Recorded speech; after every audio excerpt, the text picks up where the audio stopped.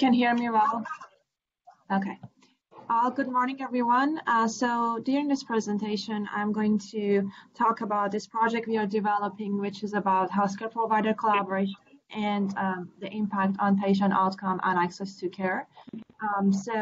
Currently, my name is Mina, by the way. I'm a clinical researcher in the Valley Institute, and one of the things that we really care about here is improving access to care and outcome for patients. So this is an effort that we are doing here, and currently I'm an RMRDA, and hopefully we will be able to get a pilot grant to develop this project.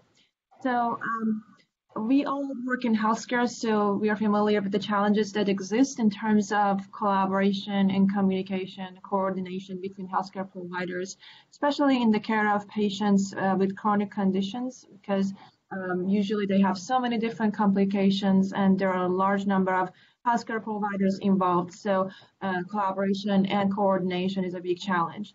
There are tools that are previously presented by researchers like survey and interviews that provide individual provider perspectives about their collaboration, which is great. However, if we want to be able to have a system level understanding of this relation, we need to seek other approaches.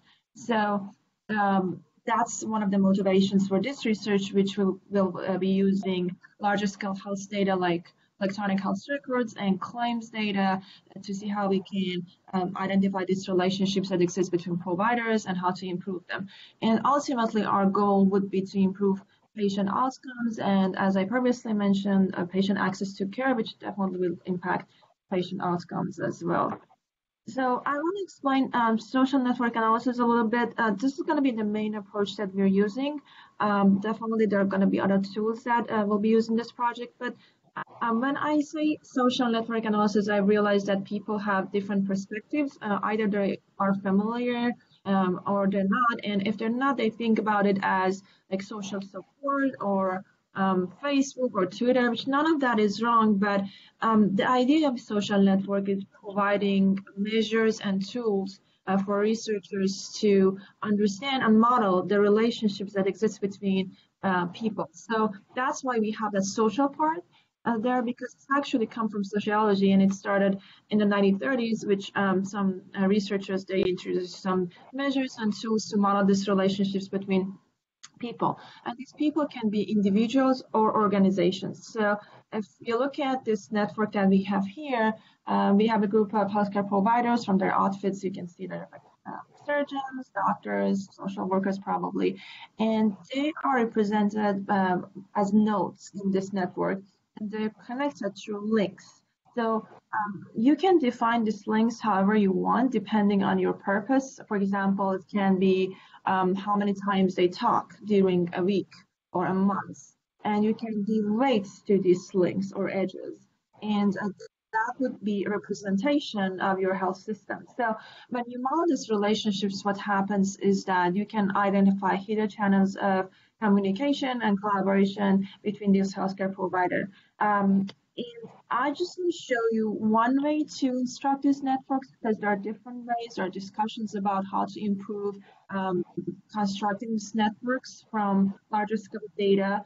So one of the ways that we can look at is, for example, if we have access to claims data. So if you have seen claims data before, and if not, just let's imagine that we have some information about patients and we have information about providers. So what you can see is a group of providers that probably have some patients in common, because usually they belong to the same health system, or because of the insurances, they have some patients in common. So let's think about provider 1 and 2, and consider provider 2 as a primary care and provider 1 as a specialist. And as you can see, these two providers share 2 patients, so they have 2 patients in common. And we can consider these 2 providers as nodes in our network and then connect them through a link.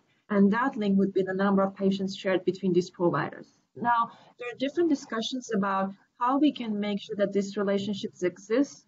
One of the ways that we can consider is setting a threshold. So, for example, saying that we only consider patient-sharing relations between providers if it's 2 or more patients during a 1-year period. So that's one of the rules that we can apply. So we will not be considering relations between providers who share one patient or less. There are, of course, limitations, and there are ways to improve this approach. For example, considering the date of visits for providers between a provider that's primary care and a specialist, like in a 3 month period.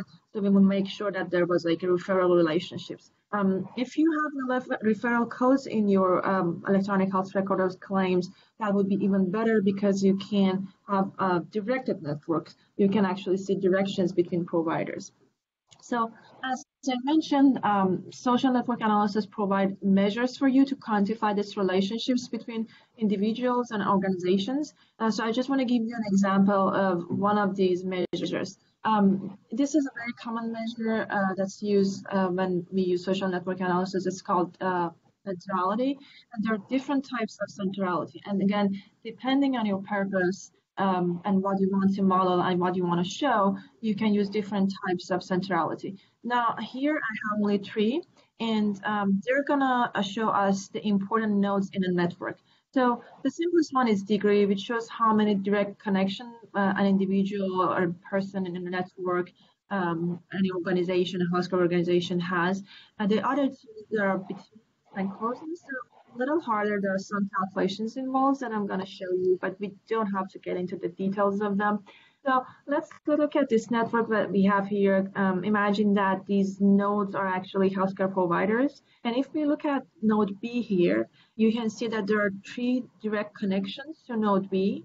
So the degree would be 3, and then you can calculate betweenness and closeness. And if you want to go to betweenness, you can see that node B is between node C and A, between node D and A, and between node E and A. So the details don't matter. If this plot is intuitively, imagine that these are healthcare providers. Node B is a primary care provider, and we have 3 other providers in the right, and then 1 provider in the left. So if we don't have node B here, the right part and left part of the network would be disconnected. So intuitively, we would know that node B is an important node here, even if we don't look at those numbers. But according to those numbers, the centrality is, again, node B is the most central node in this network, the most important node in this network. So you can expand these measures to different types of network. Your network might be weighted, so you may have weights on those links between nodes, or it might be directed. So there are expansions and there are softwares and tools that you can calculate these measures. You don't have to calculate this by hand. And then you can have your central nodes. So if we develop this approach, if we have our network, we can supplement it with other tools. If you are familiar with clustering, for example, of large data, we have a similar tool here, which is community detection. You can apply that on the network, and you can identify a group of nodes that are more densely connected. And we can consider that as a team of healthcare providers. So if we want to look at teams, this is a tool that can help us.